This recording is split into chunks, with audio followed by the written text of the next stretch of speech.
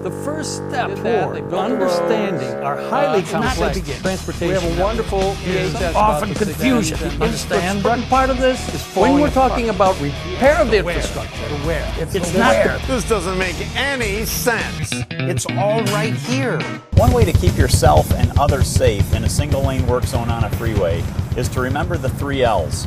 Look for workers, locate workers, and lower your speed as you pass the workers.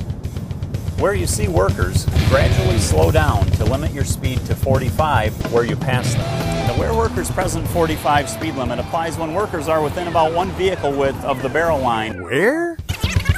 Where workers are within about 1 vehicle width of the barrel line, like I am right now.